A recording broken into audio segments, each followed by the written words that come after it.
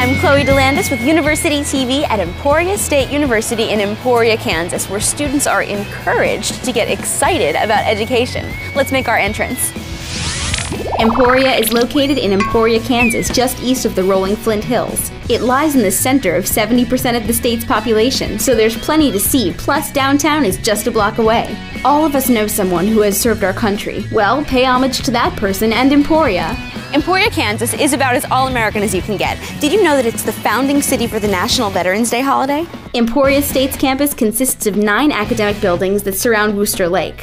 It also features Welch Football Stadium on about 530 acres, a number of museums, and a heated therapy pool in the Student Rec Center. This authentic one-room schoolhouse represents the evolution of education. We are talking old school. ESU has a total enrollment of about 6,300 students, 4,200 of which are undergraduates. 60% are women, 27% are minorities, and the average class size is about 23 students. Freshman applicants, listen up. To gain admission, you are required to rank in the top 1/3 of your graduating class or hold an ACT of 21 and a GPA of 2.0 for in-staters and a 2.5 for those coming from out of state. There's a flat rate for tuition costs, so no matter how many courses you choose to take per year, the total cost for tuition is under $12,000 for in-staters and less than $14,000 for states surrounding Kansas. Those who live in neighboring states like Nebraska, Colorado, Oklahoma, Missouri, and Texas will pay $26,000 annually. I am a member of TRIO, which is a program here on campus for first-generation college students, and so I was able to go to DC and speak on behalf of the programs to maintain funding for our federally funded program. And so I met the congressman there and started talking to him and networking with him about maybe an internship with his office. And so I came home, applied for the internship, and that's what I decided to do. Emporia State offers 59 majors, 17 degrees, and 12 pre-professional programs in 4 different colleges. All of our classes are supported with hands-on labs, and so students have a lot of opportunities to get in and work with their hands, do laboratory experiences, field work.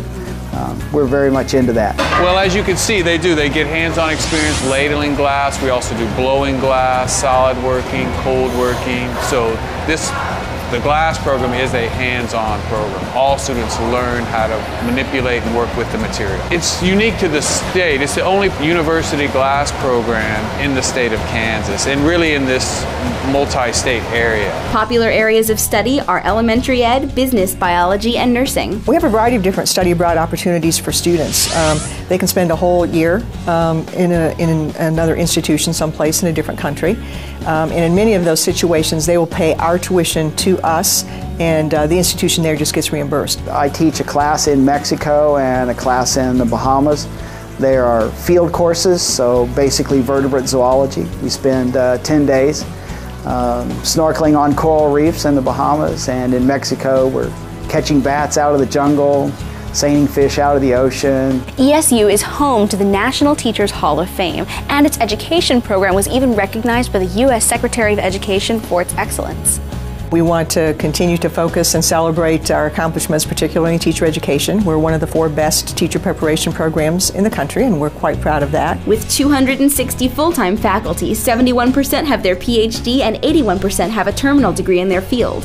The Hornets compete in the MIAA conference and offer 13 intercollegiate Division II level sports, and actually in 2010, their women's basketball team won the national championship. Men's baseball was also the runner-up team in the 2009 World Series.